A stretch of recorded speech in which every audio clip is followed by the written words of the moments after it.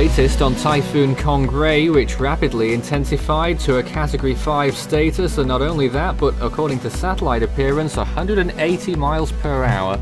That's around 290 kilometers per hour, and a pressure around 905. The storm's currently located at 16.8 degrees north, 134.2 east, and now a stage 10 on the CDPS scale, owing mostly to its strength but fairly slow movement at this time as well, with an expanding wind field. Thankfully, it's quite far away from any land areas, 650 miles from Daitojima, 771 from Naha on Okinawa, 803 from Santa Ana in the Philippines, and 839 from the Amami Islands.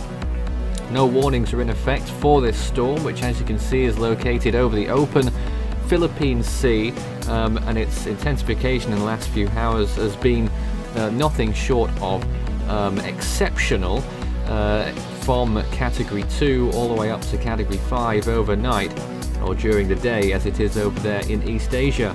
This is what we expect on the GFS model over the next few days. Regardless of its intensity, it will probably weaken substantially as it approaches the Japanese islands, because the sea surface temperatures are much lower thanks to the passage of Trami. Then it's into the East China Sea, and the models are trending towards either the coast of China or towards the Korean Peninsula towards the later part of this coming week, and then off towards the northeast once more. So that's something that we'll be watching for quite some time. The southernmost Ryukyu Islands, of course, will also be under the threat from that. These are the sea surface temperatures you can see as it enters the East China Sea. They're very low in comparison, 24 or 25 now, as opposed to 28 or 29 at the moment. So this is another look at the models over the next few days. That expanding wind field reaches the Ryukyu Islands on Wednesday or Thursday, and then passes through either on Thursday or Friday into the East China Sea, and then it will weaken substantially there. May hold on to typhoon status by the time it arrives in South Korea, and then off towards the northeast. Now there is still a little bit of uncertainty on that model run, and we'll show you some more in a moment. But these are the chances of tropical storm force winds, just to numerize it a little bit. 53% in Miyakojima, 39 in Okinawa, 22 in Taipei, and 15% each in Shanghai and in Jeju in South Korea. This is what the models are saying at this time. Obviously the officials are having it much lower in intensity than what we're putting at the moment, because it has happened very recently in the last few hours. The models won't really help in determining the exact intensity, although it does look in recent frames as though maybe a slight weakening trend is beginning. But there's the models on the left hand side.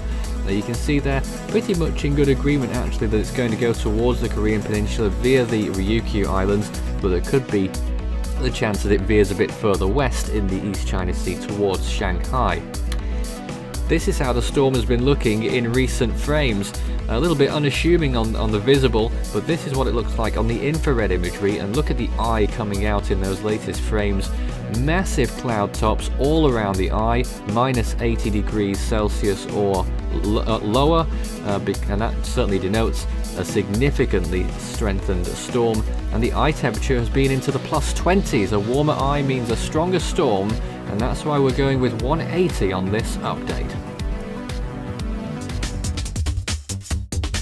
You can follow Force 13's outlets, the website force13.com with the latest. You can also find our YouTube page. You're probably there already, but if not, subscribe if you haven't so far. You can also find our Facebook page, Force 13 all in text, and it's at Force 13 on Twitter if you'd like to get in touch with us on there. You can also help the project become even better by enjoying the benefits of patronage. You can find out more information about how to become a patron and what those benefits are at patreon.com/Force13. You can also add Force 13 on Skype and Fool 13 at extension 9094 on Discord for tropical weather chat.